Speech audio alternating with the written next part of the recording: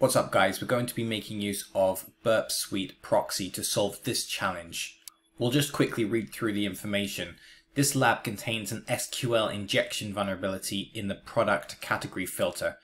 When the user selects a category, the application carries out an SQL query like the following. Select all from products where category equals gifts and released equals 1. So there's two limiting factors to this specific query. Firstly, it's only selecting from a specific category, gifts, and it's then only selecting products that have been released. So we'd be interested to see if we can construct a query which will show us products from any category, regardless of whether that product has actually been released. It then says to solve the lab, perform an SQL injection attack that causes the application to display details of all products in any category, both released and unreleased. Okay, with that in mind, let's access the lab. So we have the lab on the right, we have Burp Suite proxy on the left. Everything's fully set up with Burp. If you want to know how we did this with BlackArch, you can check out my video, Burp Suite on BlackArch. Now we can see in the target tab, we have a number of different URLs here in the proxy history. We're only interested in this top one, which matches up with the URL of our lab. So we're going to right click on that and choose Add to Scope. We're then going to choose Yes to tell Burp to stop sending out of scope items to the history. Now we can still see that we have those other URLs there. So can we get rid of those? We can make use of Burp filters for that. If I click on this filter section, we can choose this option, Show Only in Scope Items. There we go, that's nice and tidy. We just have our lab here. And if we look halfway down our lab page, we can see the products categories that were referred to. So let's just click on one of them. Let's click on Gifts.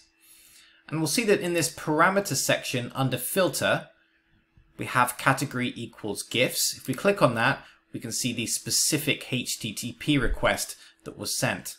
So we're getting our URL /filter, then our query string category equals gifts. And we can confirm that if we just check out the URL bar and scroll all the way along. We have our URL /filter. We have a question mark, which indicates the beginning of a query string. Then we have a query parameter called category, and the value of that parameter is gifts. Now we've been told that that specific parameter is vulnerable. So we want to send this specific HTTP request to the repeater. This means we can make modifications and then resubmit it to the lab.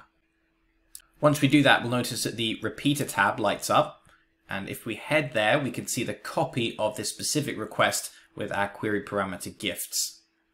Now, if we just highlight that gifts section, we can modify this parameter under the section decoded from URL encoding. What this means is whatever we type into this box will be URL encoded and then placed into our HTTP request. So let's construct a payload here. We're going to end this with a single quote. We're going to say or 1 equals 1, then we're going to use our comment character. What this will do is it will completely bypass that released part of the query, and also it won't just select a product that belongs to the gifts category, it will select any product from any category so long as 1 equals 1, and 1 is always going to equal 1. So this basically bypasses both of the constraints on that SQL query. It's going to select every product in the database, regardless of its category, regardless of whether it's released or not. If we choose Apply Changes, we'll now see the URL encoded version of that parameter. And we can choose the option Send to submit our request to the lab. We do that, we get the message, congratulations, you solved the lab. Now, of course, although the page is flashing us this message, it doesn't actually change the output on the page. We can actually check out this render tab for the response we've received.